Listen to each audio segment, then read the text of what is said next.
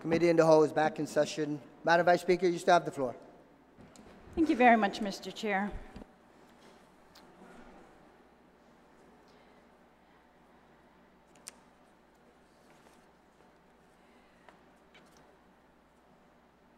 I guess I just want to reiterate that it's very important to me, Mr. Chair, that the body very much consider that at this point, you know, in the history of Guam, I think it's very responsible of us to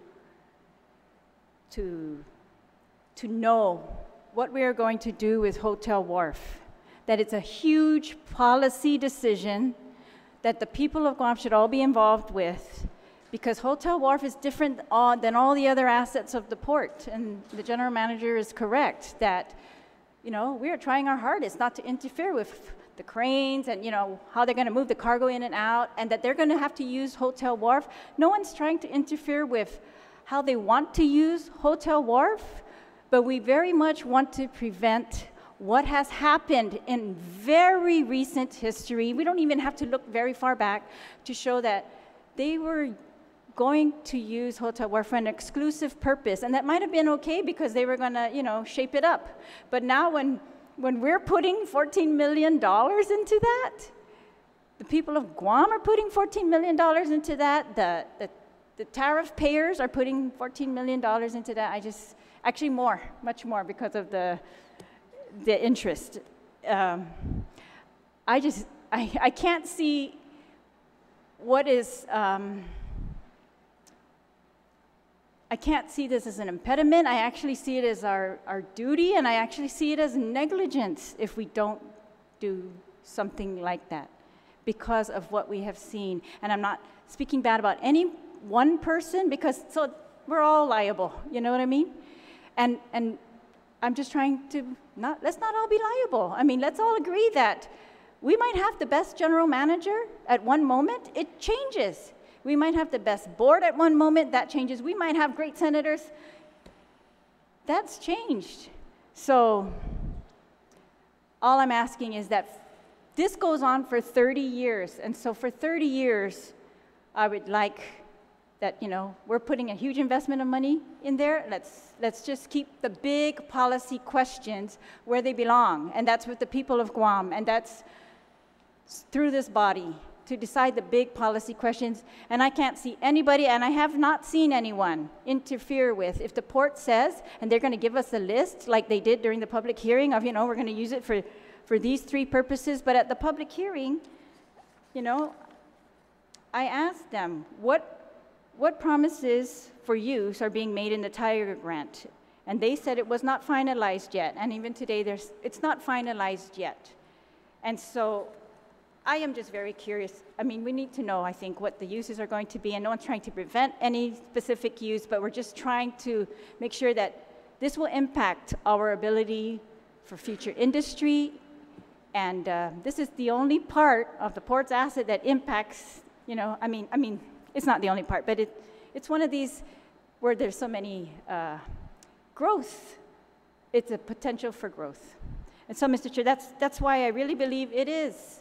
When we are by this bill, not just contracting to give money, but we're contracting even obligations on the government of Guam from not doing things at the port, then I think that this is a very little to ask, is that the board at the port is going to let us know, you know, the policymakers know what types of industry are we going to cultivate at this brand new Hotel Wharf that we are going to build of $14 million. Thank you, Mr. Chair.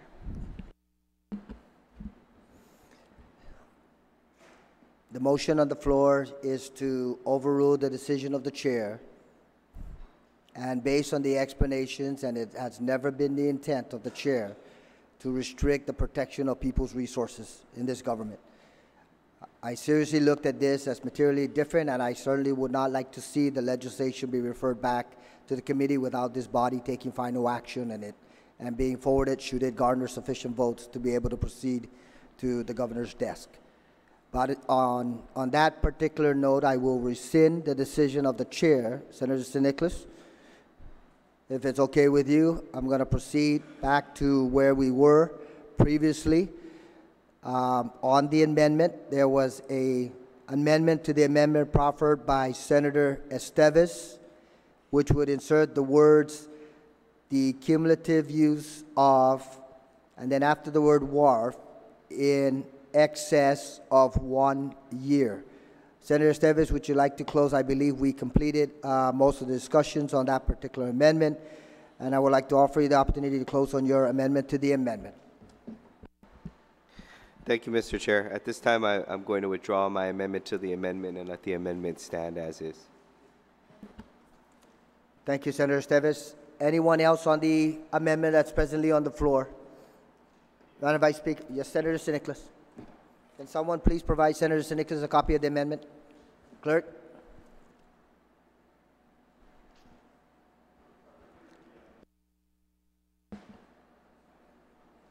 The amendment is to add a new section that would read, any contract, memorandum of agreement, or use agreement for Hotel Wharf must receive legislative approval. Senator Nicholas, you have the floor on the proposed amendment. Thank you, Mr. Chairman. So just to clarify, this is adding a whole new section with respect to this language into the measure. A lot of points have been raised by the mover of the amendment that are valid. However, I do not disagree with the ruling of the chair previously that the amendment is out of place. And let me be very, very clear as to why.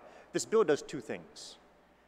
This bill amends the statute that governs how the port borrows, and this bill authorizes a borrowing for the port. And granted, the borrowing includes Hotel Wharf, but it includes it within the context of allowing it to be collateralized for the debt obligation. The measure does not in any way affect contracts. And this item here was not a part of the original bill that was introduced, and it was not afforded a public hearing. And don't get me wrong, I want to make this very clear. I think that the points raised by the mover of the amendment are valid, and I think that a separate piece of legislation that would require any contract, memorandum of agreement, or use agreement for Hotel Wharf to receive legislative approval, I think that that would be a very valid bill to consider. But I just don't see how it applies to a borrowing authorization. This specific amendment would govern the ability for the port to be able to issue a contract. And the issuance of the debt is completely irrelevant to whether or not this section is included. It's entirely outside the scope of the bill that was originally introduced. And if an amendment were to be introduced to remove Hotel Wharf from being collateralized, that would be something else entirely, because it would be attached to the debt. But the contract that is a part of Hotel Wharf is not being used to pay the debt service. The debt service is being paid by the tariffs. If the contract for Hotel Wharf was a part of the debt service, then it would be relevant to the measure. But any contract with respect to Hotel Wharf does not in any way affect the ability for us to go out and secure this financing. So there is a relevance question.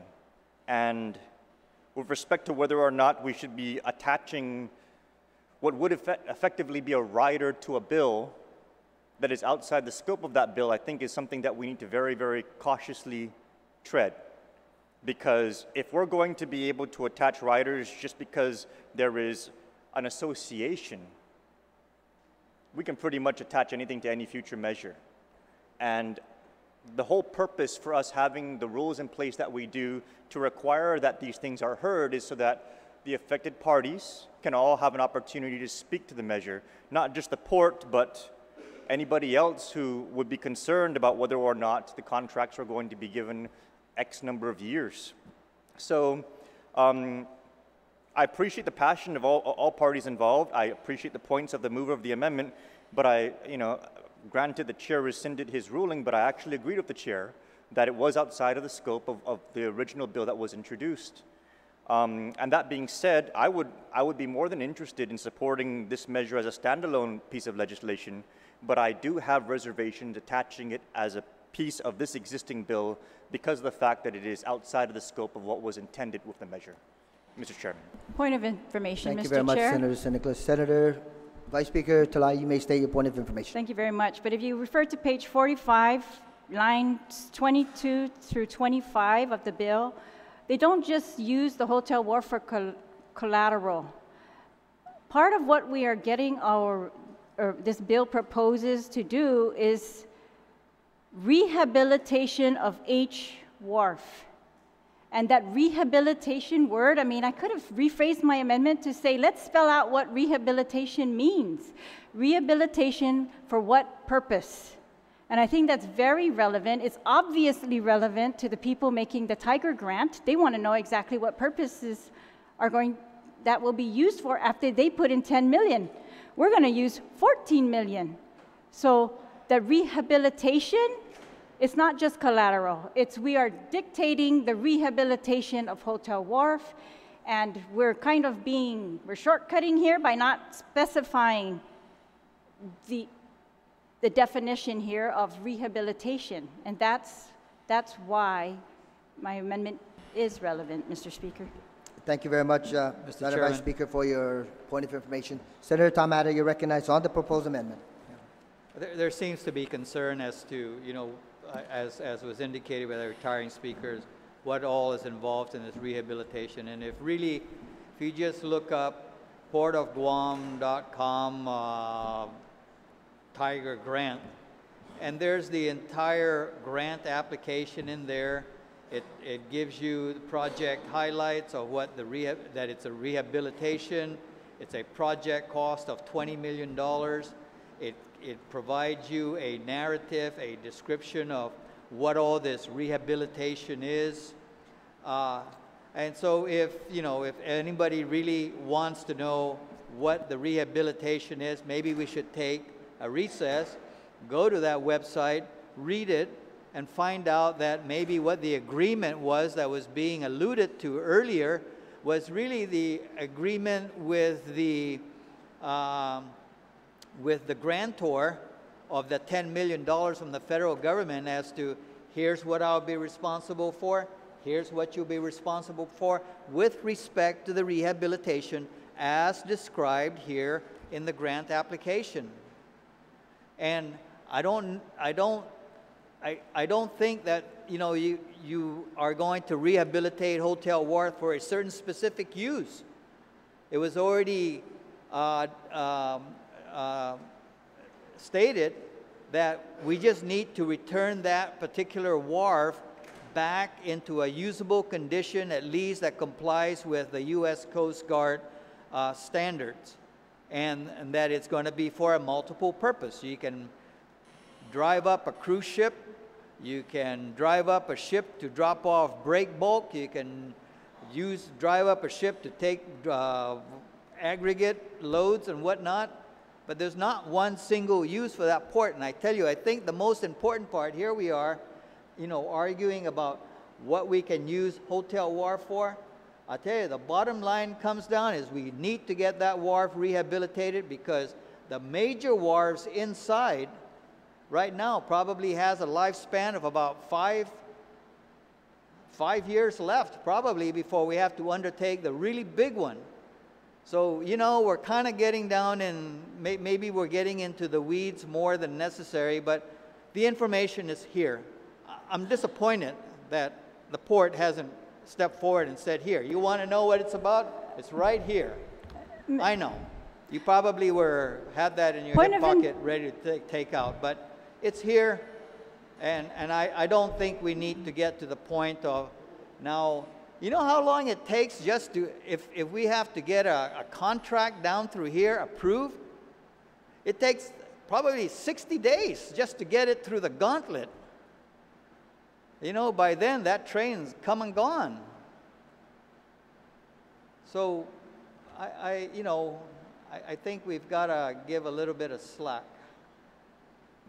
Point of information, Mr. Thank you, Chair. Senator Adder. Vice Speaker Talai, state your point of information, please.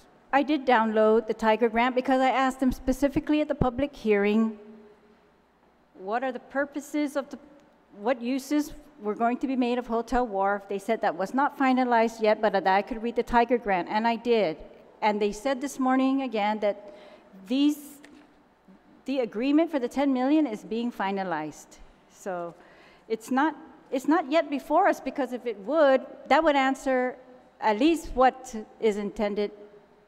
And I'm not asking any question of the panel, Mr. Chair. And I'm just saying that that's the information that they gave us at the public hearing, is the information that we were given this morning. And it still does not take away from the point that if the board is authorized to make exclusive use agreements, then the rest of the government of Guam is precluded from any other activity at this place where we're investing $14 million. Thank you very much, Madam Vice Speaker, for your point of information. Okay, colleagues, this is going to be a suggestion, not a decision on the chair, but I think that I would like to provide as much flexibility for members of the body to be able to pose any questions, remaining questions that you will have for members of the panel. I think the discussions with some of these proposed amendments should be amongst the members of this body and not necessarily be inclusive of the panel members seated before us. So, Senators, if it's okay to proceed in that fashion, after we dispose of Vice Speakers, this particular amendment, because we're already moved on it, I will open the floor for any additional questions that you have for members of the panel. Please, this is an opportunity. I'm going to ask them to, well, as long as we're discussing any further amendments, that they make themselves readily available at the public hearing rooms should we need additional information provided to members of the body. But, Senators, I'm going to proceed in that fashion unless anyone differs significantly in regards to that process. We're going to dispose of Vice Speaker Talai's amendment that is presently on the floor, open the floor for any additional questions or comments, and then we'll dismiss the panel members, allow them to make themselves available in the public hearing room in case there are any additional specific questions that we need to pose to them, and then we'll proceed with making amendments with members on this floor. Okay, with that being said, any further discussion on the proposed amendment by Vice Speaker Talai? Senator Esteves, you're recognized. Just for the record, just a question for Tina. Would this amendment at all affect the actual process of going out to the market and getting the bond? No, this does not have an effect on the bond. So neither negative or positive? Yeah, no effect. Okay. One other question, and I guess this would be for the Port Authority. Actually, it would probably be more proper for the board. Does this amendment conflict with existing law under Article 1 of the Port Authority of Guam with regards to the authority that the Port Board has to enter into contracts and leases and any other negotiations with other entities or instrumentalities? I mean, I don't know if you could answer for the board, but I mean, I'm just curious. Would we need a notwithstanding clause with this? Well, if we're going to look at this language as it is for Hotel Wharf, yes, it would. If we're going to keep the port as an autonomous agency, it has been granted these authorities to execute its powers in terms of entering contracts, in terms of lease agreements that it has. As I mentioned earlier, we do concur with the original law that the ability of the port is limited up to 5 years. I mean, I understand we do have the case before the Supreme Court at this time. We've maintained our position very clearly that we stand in line with the 5-year limitation. We came to the legislature early this year to ask for your support in the amicus curiae brief because we do maintain that position. I'm as disgusted with YTK as just as anybody else out there. But I think at some point the decision has to be made. Are we going to allow the authority to act as an authority, or are we on any particular issue going to interject and extract those powers back to the legislature? We can't be all those things. We either are an autonomous agency of the government or we're not. I just find it unfortunate that we're using the vehicle of the bond that we desperately need for funding as a mechanism to put other constraints on the port. I don't understand why this is the focus. I really don't. It's kind of frustrating for us because we're simply trying to get funding that we need to address critical infrastructure needs and make sure that it's an acceptable way that we could actually go out on the bond market and do something. Debating all these other issues at this point is really taking us off track in terms of what our focus and our attention is. It's unfortunate previous agents of the government acted contrary to the law, and that matters before us. But at the end of the day, we just want to get a clean bond bill through that we can go out and implement these projects that, like I said, we so desperately need. Time is not on our side with regards to these issues. And Hotel Wharf is a critical piece of infrastructure. We do need to get it repaired sooner than later, because as Senator Adam mentioned, the bigger issue is coming down the road. You know, I hope we don't have another major earthquake. Because Mr. Chair, point of order. I'm sorry, I'm trying to respond Point to a of order, question. Mr. I'm Chair. constantly being interjected on. Point of order, Mr. Chair. I believe that there's a specific question for a specific answer. And so us taking us around the bend again, I don't know I'm if sure it's Senator necessary, but Esteves also, can let point me of know if order, I'm not Mr. Chair, I answering his believe this question. is our committee of the whole, this is our legislative body. And I also think that we It's need our to body, oh confer my, the our rules body. of engagement for this committee of the whole, because it seems for the past couple of days, it's been very unclear. Thank you, Mr. Chair. Thank you, Senator, for stating your point of order. Senator Esteves, did you get your question responded to? Thank you, Senator. I appreciate the response. And if I could just speak finally on the amendment. On the amendment. And I'm a bit torn here, because obviously I don't want to get in the way of the autonomous powers of the agency whatsoever. But I mean, history is very, very clear, and as previously alluded to by the previous speaker, my fellow colleague from Zotnia, I mean, it is true, we're not here forever. Senators can change, directors will change, boards will change, but history is history. And I think it is very relevant to kind of discuss, even if they are redundancies in current law, because as we've seen, at least in one initial ruling, is the courts didn't even care what the current law was, whether it said that we retain sovereign immunity or not. And so I think redundancies and exercising our authority as this branch of government and asserting it every opportunity we can get can protect us from these future and potential, obviously because it's still being deliberated, but these potential liabilities. Because when you look at the potential of a $14 million liability on the port or people of Guam, I'm looking at $14 million out of the 4.2 that could have gone into the rehabilitation of Hotel Wharf rather than having to borrow $14 million, potentially. So, you know, I think they're all very relevant. Maybe it is very unfortunate that this is the mechanism, but everything is interconnected one way or another. And we always have to, I think it's very important that we think long-term and what could happen and kind of plan for the worst case scenario, that while it was alluded to, we might have the best port director in the history of Guam, that's not forever. Probably not for 30 years. Same thing with the legislature, same thing with the board. We just don't know. So while normally I would probably never advocate for this type of intrusion, I think just because of recent history, I think it's a necessity that this body does take a step, because I'd rather we work through the difficulties and the bureaucracy now, because we can find a solution and we can work together and find a way forward to make this process work for both of us. But we don't want to look back when we're footing out a bill if something goes wrong down the road, thinking I woulda, shoulda, coulda, or I wish we would have did it this way, because you can't always change the past, or you can't change the past. So, to you, Mr. Chairman, I stand in support of this amendment. With great difficulty. This is definitely not normally how I would vote on these matters, but I do think it's very, very important. Thank you, Mr. Chairman. Thank you very much, Senator Esteves. Any other comments on the proposed amendment? Senator Tamara, you're recognized. On the amendment by Vice Speaker Talahi. Not on the amendment. Vice Speaker Talahi, would you like to close?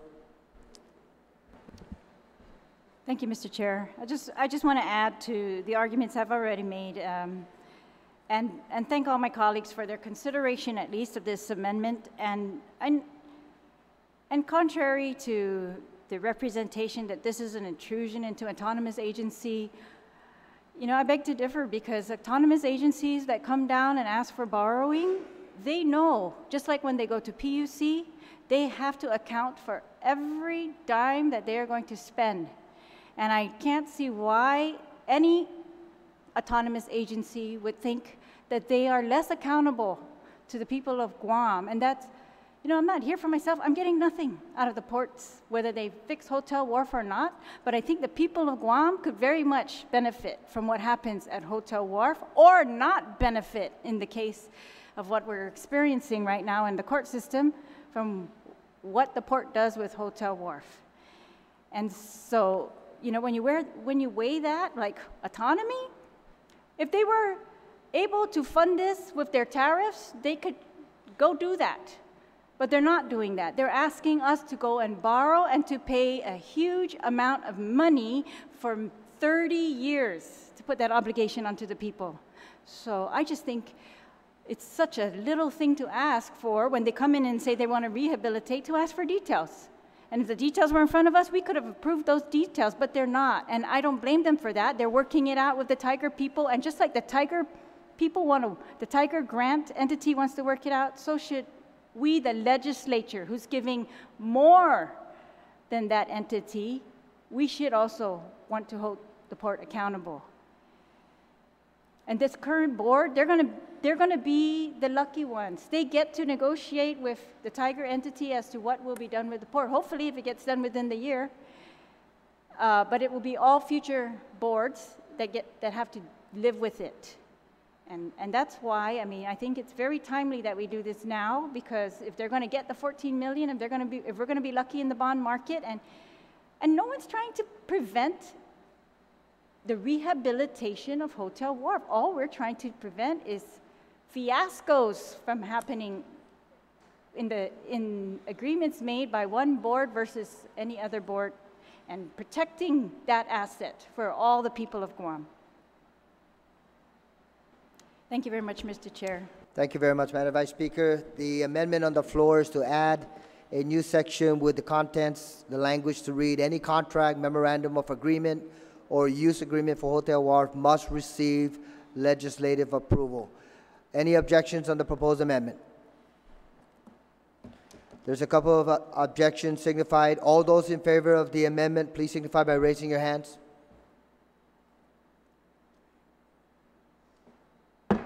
Amendment fails. Okay, Senators, I'm going to allow our panel members to close with their final comments. Mr. Chairman, Yes, Senator Atta. I do have one final question. Oh, I apologize. I was supposed to open the floor for any general questions before we yield to the dismissal of the panel members. Senator Atta, you're recognized. So maybe the port can help me understand then. So let's assume then that this bill passes, and the governor signs it, and that gives you the authorization to then proceed to the next step. What is the next step, and how are these solicitations going insofar as the projects are concerned? How is those going to be accomplished so that we can get the projects off the ground, so that we do not have a Simon Sanchez High School situation as we do today? Thank you very much for the question, Senator Atta. Certainly, assuming all goes well and we have a successful procurement of the bond and the funds are available, we will begin the process of doing the bid announcements for the different projects. Obviously, some that have to start from the very beginning, for example, like an admin facility, we have to go out and procure the engineering work, the design work for the facility, and get that done and get those things approved once they're completed. And then, of course, that will be further down the road as far as beginning construction on that facility. Some of the things the more immediate repairs that can be done, of course, is once we can get a contractor on board to do some of the refurbishments in the warehouses. Those things should be able, assuming everything works well, and we're looking at maybe March or April of next year for the transfers of those funds, then the port can begin the process of working on the construction bids. Of course, we have to meet those public timelines and announcements, evaluation, and so forth. And then from there, once a contractor is identified, then we can commence with the other projects that are listed. But maybe more specifically, who is going to package these solicitations? Well, is it the engineering staff at the port, or do you have an owner's agent engineer that's already on board for that? Maybe you can clarify that. We do have an owner agent on board. 2 years ago, again, there was a public announcement to rebid out those services for the Port Authority of Guam.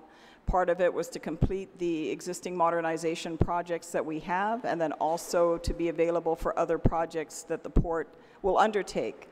Because primarily the owner agent was working on the 1.3 remaining funding from OEA. But we had also anticipated there'll be other projects of repair that would be needed at the port. And so they do have a 5-year contract. We have 3 years remaining on that. They will be the ones to assist in advising us in moving forward with that.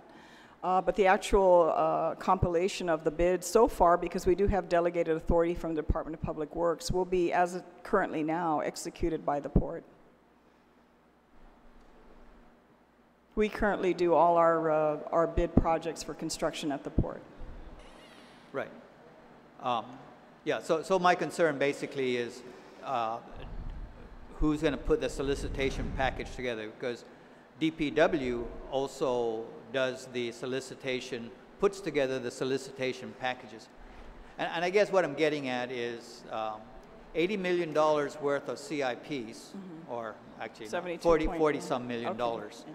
Of CIPs is quite a bit of additional work on top of what the day-to-day work that the current staff has. So normally we would hire a program management consultant to put the packages together, issue it, evaluate the responses and all that. And I just want to get an idea that that is in fact the kind of scenario that the port is looking at. The same way that GPA and GWA does. That's what they do.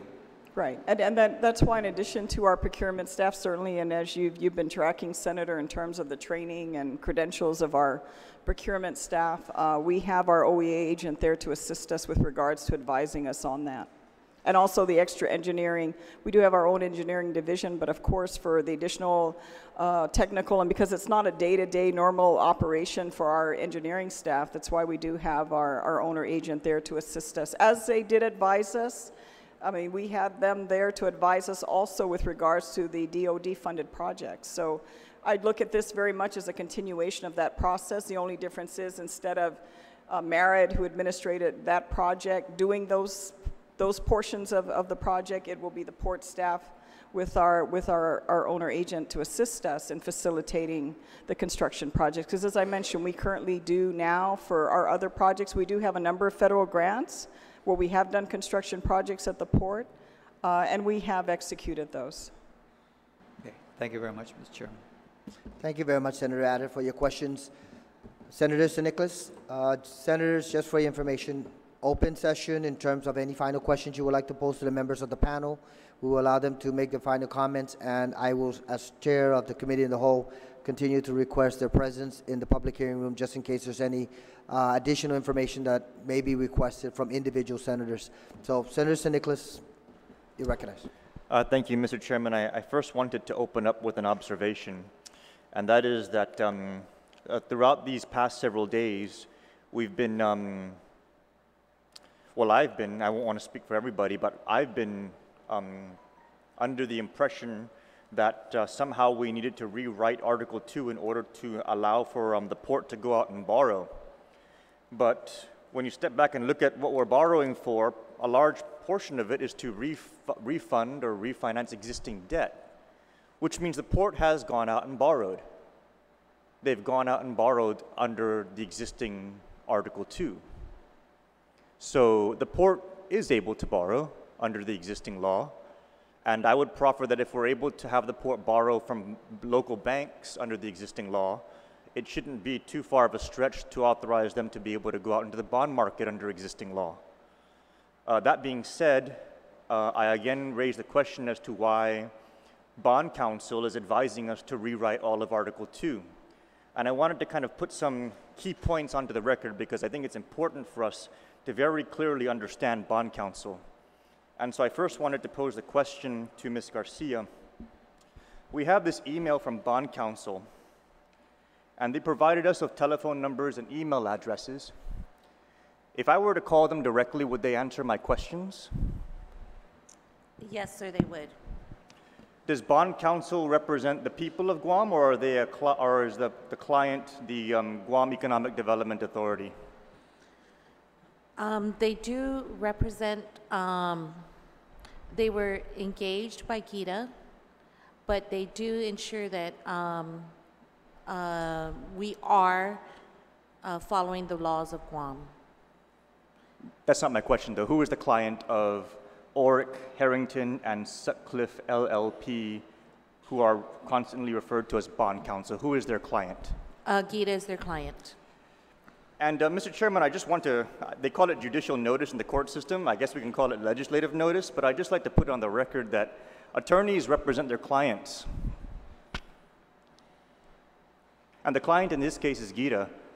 And if we're going to be rewriting the bond borrowing statute based on, as per their own email, a great deal of thought and input from GITA, the port, underwriters, their counsel, meaning the underwriters' counsel, and bond counsel, nowhere were the legal advisors of the people of Guam involved. It was the attorney for the bond underwriter, and it was the attorney for the Economic Development Authority. I even overheard a question by one of our colleagues asking, why didn't you come and ask our legislative counsel to be involved in this drafting?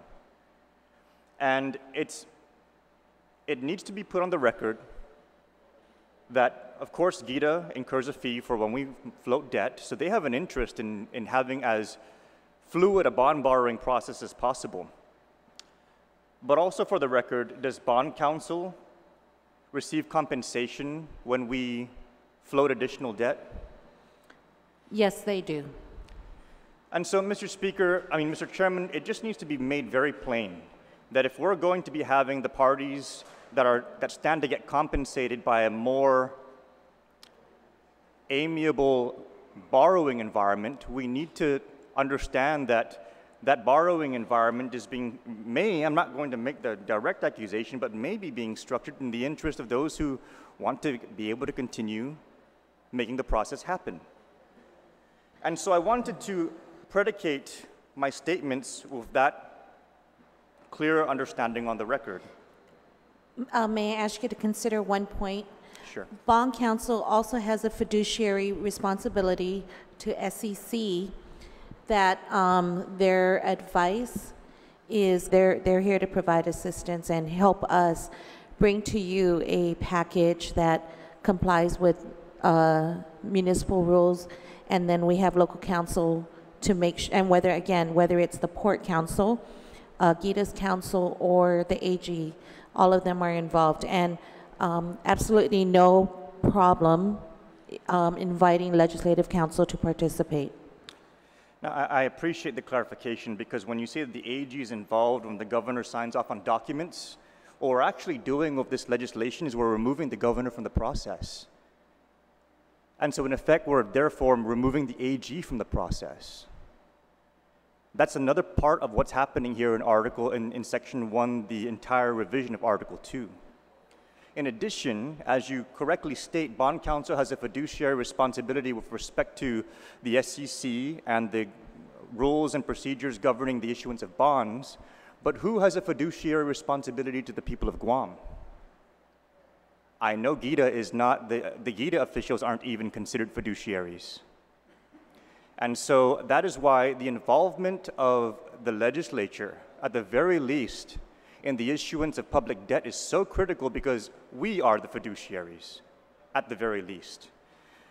And so on that whole basis, I wanted to present several facts with respect to the legislation that I'm hoping my colleagues can follow me through.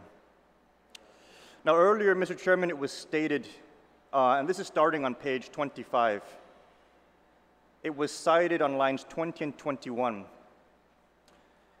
Pursuant to Section 50103K, Chapter 50, Title 12, Guam Code Annotated, the Board, through the Guam Economic Development Authority, has the power and is hereby authorized, and then it goes on to what they're authorized for.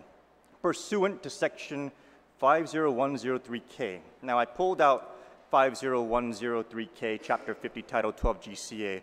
And this is the Guam Economic Development Authority statute. This was what was referenced earlier when Gita said that any bonds that are floated need to come before the legislature before they're approved.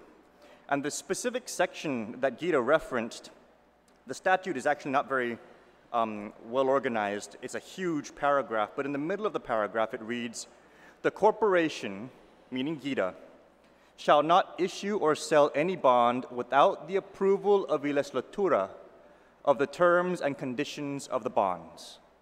Now, on the surface, it looks like that sentence would ensure that all bonds come before this body.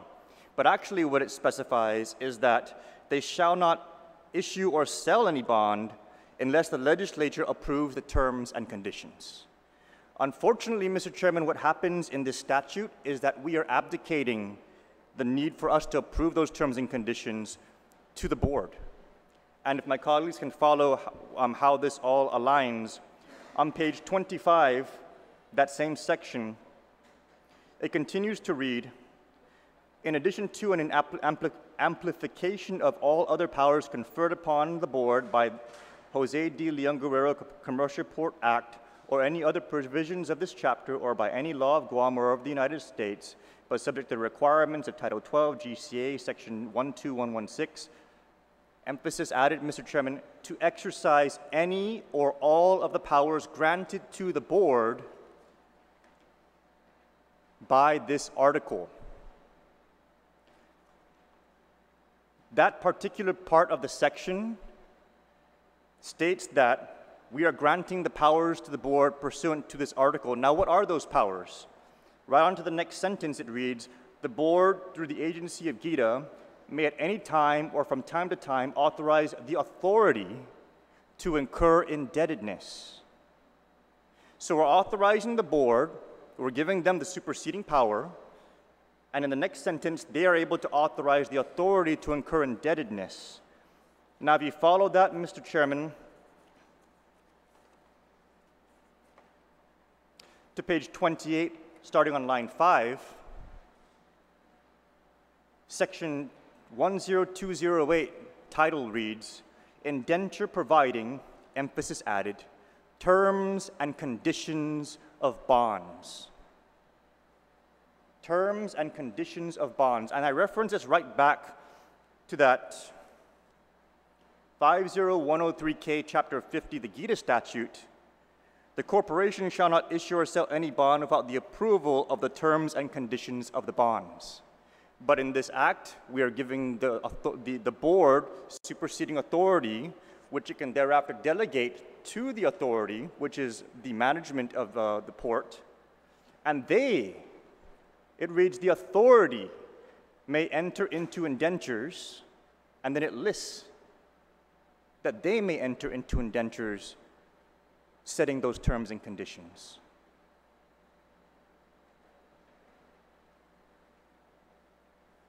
Because we're passing this statute with these kind of dots that connect,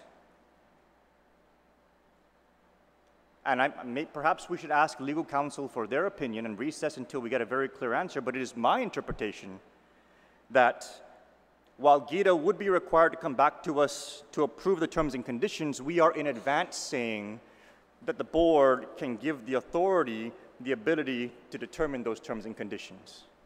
And if we abdicate that one sentence to the board and to the authority, they don't need to come back here. And it just becomes further curious when you just reference, when you go back to those other sections that I referenced back in Monday, I think it was Monday, page 37, lines 12 to 14.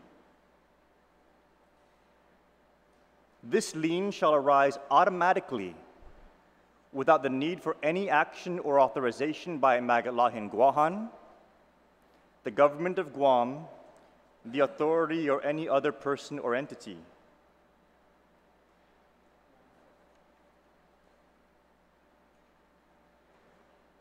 And if you just continue into the next sentence, "Such lien shall be valid and binding from the time bonds are issued." So, Mr. Chairman, I'm just And perhaps at this time, in line of the responses that we've received from Gita and this information provided, I think it would be prudent for us to just clarify with legal counsel whether or not what I'm interpreting this language to read actually would be in effect. And I just wanted to, prior to making that motion, I wanted to close by once again referencing the email from Gita. When they say, the bond counsel to Gita says that the provisions are intentionally consistent with and modeled after Guam Code annotated provisions for other Guam autonomous agencies, in particular, Guam Waterworks Authority. A Guam Waterworks Authority does have elected representation with respect to the approval of its debt, and that's through the CCU. This language and its abdication of the involvement of the legislatura would no longer involve any elected officials. And if there are no involvement of any members of the legislatura, and if the legislatura is the only body to serve as a fiduciary on behalf of the people of Guam, who is looking out for the people if we pass this Section 1? Who is looking out for the people with respect to any future indebtedness that may occur without the involvement of the legislatura? And so with that, Mr. Chairman, I'd like to, with your discretion, make a motion that we consult with our legal counsel, the legal counsel of the legislatura, as to whether or not this language may or may not result in an abdication of our involvement in the approval of indebtedness, prospectively and inclusive of this act, for the Port Authority of Guam. Mr. Chairman. Thank you very much, Senator San Nicolas, on your point. And if I can ask you to confer with legal counsel, and I will give you an opportunity to be able to present their legal guidance as it applies to some of your statements. Just so that we can recognize the either direct or indirect involvement of the legislature, we do have the opportunity to be able to confirm the board members when they come to this legislature. And like was stated a little earlier, the chair is willing to accept any amendments that would clarify and reinsert the participation of the legislature as well as the Office of Imagalahi Guahan into any consideration for indebtedness or bond financing. Any further general comments coming from the members of the body? Senator San Agustin, you're recognized. Thank you, Mr. Chairman. I'd just like to ask the port folks, in the event this bill does not pass, what is going to start happening?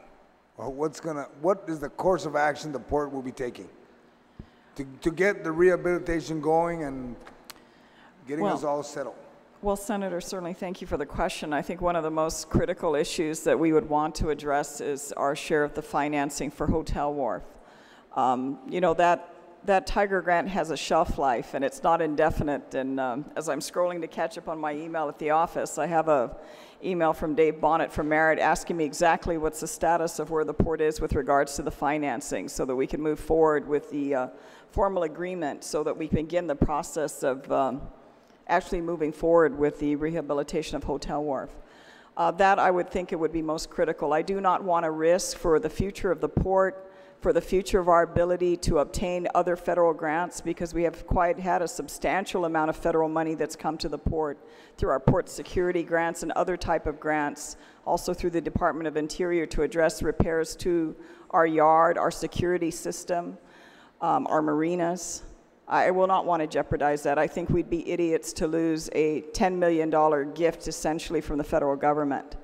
I will go to the PUC, as I will go to my board before then, and I will ask for that assistance. I think one way or the other, if the legislature chooses not to move forward with this legislation, or we're not able to successfully move this through the bond market, I do have to look for an alternative to identify how we can get the funds that we need. PUC may decide to address additional increases to the rates in order to cover this, because these problems, you know, infrastructure is tangible. And if we don't address the repairs, it's going to continue to deteriorate. And I cannot in good conscience, knowing what I know in the work environment that a number of our employees in the yard are subjected to, even in addition to Hotel Wharf and Golf Pier that we've discussed, I cannot continue to allow our employees to work in those conditions and not address their safety when we know that these are really real problems. So that will be my action. I will go to the board and ask their approval, and I will go to PUC to look at other options that we can address to address the financing. The hope with this bond was to take that debt and move it over a longer period of time so that the impact will be less. But I can't sit and do nothing. I just, not in good conscience, can sit and do nothing with the current conditions that these facilities are in. I think we will jeopardize the capability in some areas, particularly with regards to our water line. I have seen fragments, of course, when they have, we've had these water leaks, Senator, and for those of us at the port that have seen it, in some cases what's holding that water line together is the gravel outside. I mean, the pipes are corroding. We put ourselves in a situation of being shut down by the U.S. Coast Guard because we cannot meet our full firefighting suppression requirements. These are the realities that we're dealing with, and the sooner we can work on putting a new water line in place and getting that more immediate issue addressed, the better for all of us. I mean, if we stop commerce, if the U.S. Coast Guard shuts us down a day, 2 days, I mean, you're talking hundreds of thousands, if not millions of dollars that will be incurred by our carriers that will be transferred to, ultimately, to our people that receive these commodities. So that's what I will do. That's what the port more than likely will do to address what other options do we have available to find the money that we need to address these critical repairs. We're opening ourselves up to other liabilities. We're opening ourselves up to other potential suits as well, especially if we have knowledge, as we do, for example, with Gulf Pier. And what happens if we have another earthquake and that pier becomes inoperable? I mean, a significant amount of our fuel supply will be affected. And yes, we can probably run that through F1, but at the end of the day, that's still going to slow down the process under which our community receives these fuel resources. So they're tangible realities. I mean, if this is not the vehicle, if this gets bogged down for whatever reason, we have to move and look for other things. And I would hate that the option would be an additional rate increase to our consumers that has to be taken up front rather than financing and working it over a period of time so that that cost would be lessened. Because, Senators, as we mentioned, this is only the beginning. If we got another 10 years with the service life extension projects, optimistically we hope another 15 for the main wharfs and the yard. If we don't start now, that problem is going to compound itself. And when sections of those wharfs become inoperable because of deterioration, because there's another factor, those vessels will not come in unless our wharfs are insured. And if we can't meet the requirements for insurance, they will not come in. They will not come in because of their own liabilities that they have to worry about. They're not going to bring their vessels into wharfs that are not stabilized and not in proper use. They just legally will not do it. And those, I'm not doing it to fear. I mean, I will not be at the port at the time when these problems happen, but they will come. That's what's ahead of us, and we need to start now because we've got some bigger issues to tackle in the next 10 to 15 years. In order to keep commerce moving, because there is no other alternative. I mean, even with all the upgrades and improvements the military has done across the harbor, they don't have our cranes. So it'll slow down and limit the movement of cargo coming into the island. Senator Sinoxi. Thank you very much. I just wanted to make sure everybody heard it. Senator Tom brought that up. What are your steps if it's passed? Now we all heard exactly what we could all be facing if it doesn't pass. I just wanted to make sure that was very clear. Thank you very much. Thank you very much, Senator San Augustine. Anyone else have any general questions or inquiries to make to members of the panel before we dismiss them? I do, Mr. Chair. Vice Speaker Talai. I just wanted to ask Gita, when they say we're going to borrow $72 million with an interest rate up to 6.5%, what are we going to pay what are we going to pay over 30 years? What is the total?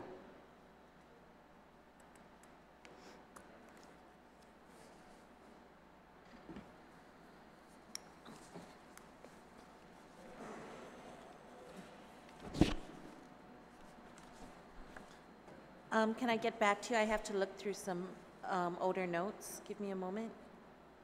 Sure, and I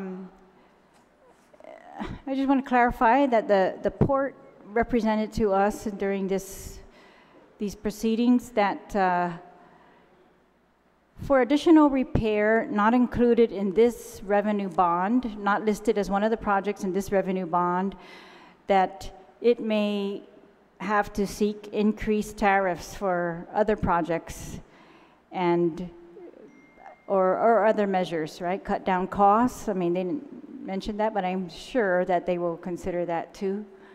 I guess I just wanted to clarify one more time what is the status of the PUC made it a requirement that, or like a separate requirement that the gantry cranes would be repaired. So could you just remind us the status of the gantry crane repair and that repair fund that's being set aside for that? You're talking about specifically Gantry 3 that we discussed during the public hearing, because originally we had hoped to put that in this bond financing, but it was recommended because we have a separate source for the replenishment of that. I believe, Alfred, it's a little less than about $6 million right now. Oh, okay, so a little over 5, not quite $6 million. And so that amount is not the full amount that's needed. It's almost 50% of what would be needed. Again, we won't know ultimately until the bid goes out. But we would again have to come back to the PUC to address the remaining funding to procure a new gantry crane to replace Gantry Crane 3, so that we have 4 fully operational gantry cranes, which is something our carriers would also like to see. Right, and then when you talked about Merit corresponding with you while you were here, do you have a draft agreement that you're reviewing? We currently do have a draft agreement that we're working on. We recently provided them, because things that they're asking us, for example, are like the timelines for each step. They've also requested, because as I mentioned, they were here in September, that we begin the NEPA process with regards to the environmental requirements so that we can facilitate that, because they will not finalize an agreement with us until we've addressed all the NEPA requirements for the rebuilding of Hotel Wharf. And so essentially it sets the timelines and parameters, because we only have several years collectively from the time the clock starts, so to speak, with the agreement until the project has to be fully implemented and in place. And each step of the way, they will continue to watch our progress, because the actual grant is on a reimbursable nature. As we finish each phase, we will provide the evidence of the work and what has been met to those requirements to DOT, and it's from there that they will release the funds to the port. So that's how the agreement will be structured. And it's really a formal agreement on how we are to go about that process for the construction. That's ultimately really what it's for. If you could provide, I understand it's a draft, but whatever draft language it is that you're considering at this point in time, and I know it may change based on what kind I mean, we could share that with the oversight. I mean, it is a draft document, and I mean, it's not finalized. I mean, I think when it does, it becomes something that, again, is formal and something that can even be FOIA'd. I mean, I just don't think it's something we would put out at this point for general circulation, but if you'd like a draft copy, or our chair would like a draft copy, but it is still a draft. It is not an official, finalized legal document of either I totally the port understand. or DOT. You can stamp draft all over it. I just want to get an idea of the details that we are considering, and everybody, I think no one's a stranger here to grants. I mean, grants always come with strings, and I just kind of want to know what exactly those might be. I do want to clarify, there are no strings attached other than our ability to formally deliver the construction of Hotel Wharf according to our application of what we had applied for. So it's going to be to outline what the timelines are, what steps. As I mentioned, one of the most critical requirements up front that they want to see from us is the completion of the National Environmental Policy Act requirements. We need to fulfill that before they will finalize. Are you going to do that as in accordance with the federal NEPA? Yes? We have to meet all those, yes. I mean, we will meet all local and federal requirements with regards to the rehabilitation of Hotel Wharf, as we would any other construction project. Those requirements are legally in place, and we would have to meet them already. When you're using federal money, right? Well, but also if we're using non-federal money. I mean, all right. There was a time I was at EPA. We would still have to, if it triggers depends on the parameters of the project. I mean, we still have to work with Army Corps because it affects our waterway issues. So we would still have to go through all those requirements, local and federal, with regards to the environmental issues to ensure that the project is in compliance with that. Thank you. Mr. Duenas? One of the biggest reasons why the agreement is still in draft form is that there is a local requirement by DPW and the building permits that says all the required licenses and approvals have to be within 1 year of the application to the building permit. So in the process of getting our drafts and everything else completed, we have completed the application for the NIPA. It's there, it's on the desk, and we're just waiting for the commitment of the funds to be made. Then we can send out, because the plans and specifications for the projects are already done. And again, those have to be within 1 year. They are not signed because the date has to be within 1 year of the application for the building permit. So once we get the commitment and everything else that the funds are ready, we would sign off on all of them. We would sign off and send the NEPA application out. And the NEPA application, we work in tangent with the Tiger people to make sure that our response and everything else would minimize the waiting period at the agencies and would lead to a quick review and a positive response. So we've done our homework on it. We are ready for it. And once we get it going, then, well, we would have that 1 year period for these approvals to come back, and then we go up and apply for the application, building permit. Great. Well, thank you. I just think that, yeah, seeing that would maybe alleviate some of our concerns if that's really the case. So I would like to see that. I've been asking for some of that information since the public hearing, but I also want to know, can you also just tell us, I received some calls of concern from users of the marinas that the marina repair is not included as one of the projects for this revenue bond.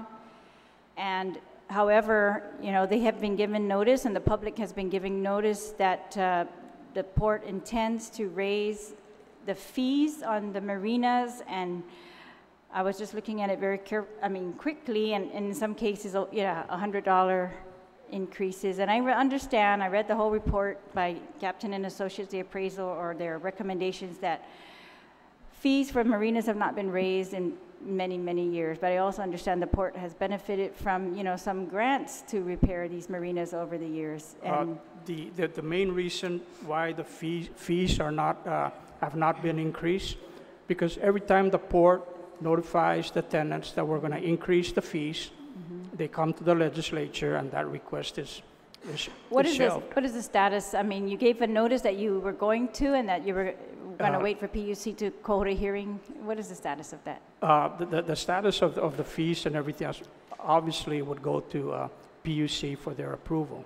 Now, if you look at the proposed fees and everything else, the fees in the Agana Marina is more drastic than the fees at the Agate Marina.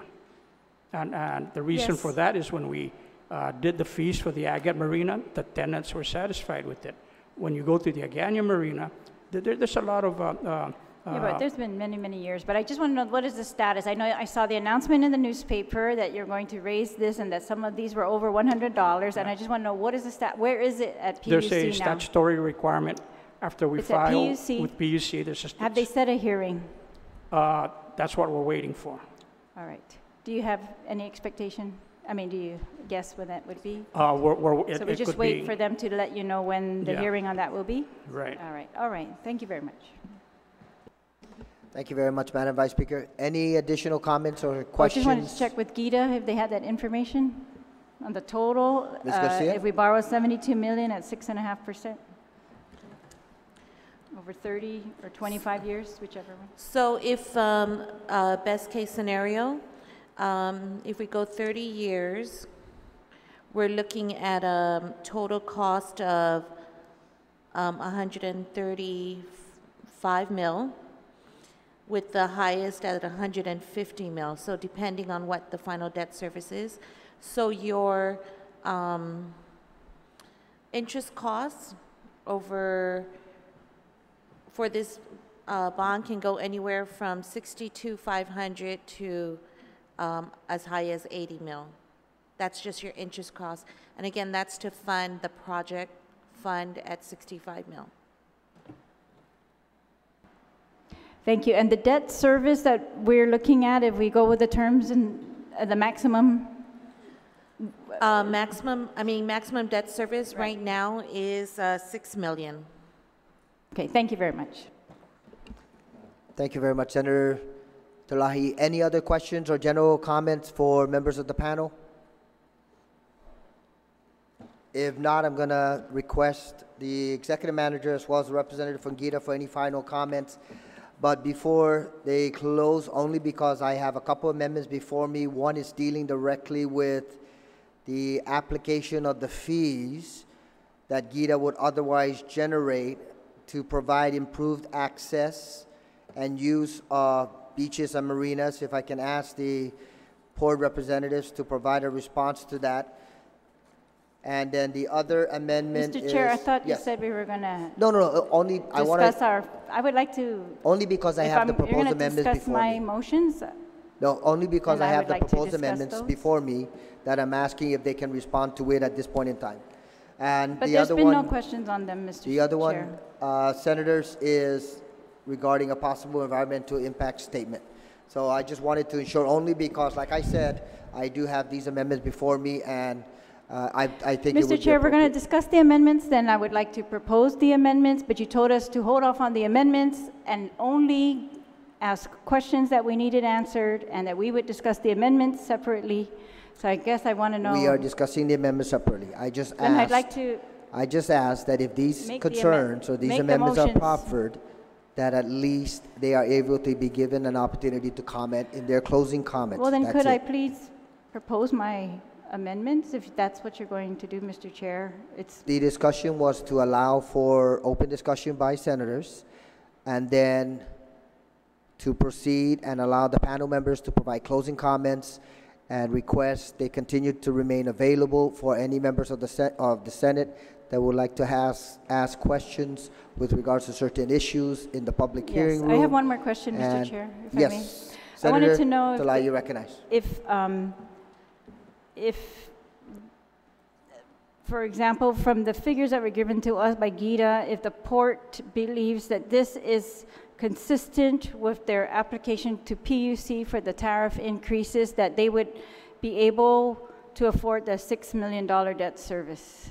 Was that what the the PUC was calculating also, or that you would be that you are able to cover the $6 million debt service with the current tariffs? Yes, the repayment and everything else is based on the maximum of $80 million, and the tariff itself would take care. The tariff rate as approved would take care of would be sufficient to cover the repayment. To cover debt service in the amount of $6 million?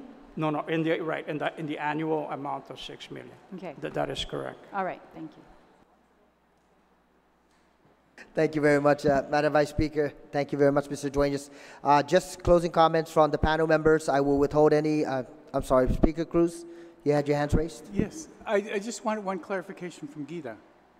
Did I hear you correctly on the cost of the borrowing? The 6.5% would mean interest by itself would be 141 million. But for some reason, you seem to have subtracted the principal from that and said it's actually only going to cost us 68, but it's not. So I'll share with you my worksheet with the chairman, but basically we told you $6 million debt service would be our worst case scenario, 25 years. Total cost would be 150 million. You remove the 65 mil project fund, that comes to an interest cost of 85 mil.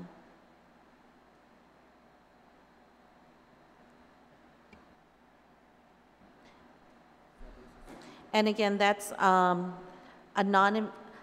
why I gave you the range. That's the non-investment grade. if we get investment grade, then we can bring that, again, these are just estimates. If we get investment grade, we hope to bring that debt service down to as low as 5.1 mil for 25 years. So that's how we came up with the numbers. And again, I don't have, this is what our market was running at the time. Yeah, I'm just having problems with subtracting the principal, because it would seem to me that the interest by itself, the interest cost is the 141 on top of the 60, on top of the 76. So again, it's a simple calculation. If we get non-investment grade for 25 years, 6 million times 25 years. And then, and we show that in our documents, 65 million of that will be used for projects. The rest is your interest costs.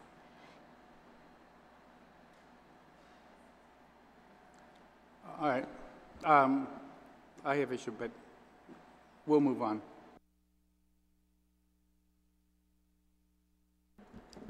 Any other questions or comments from members of the floor?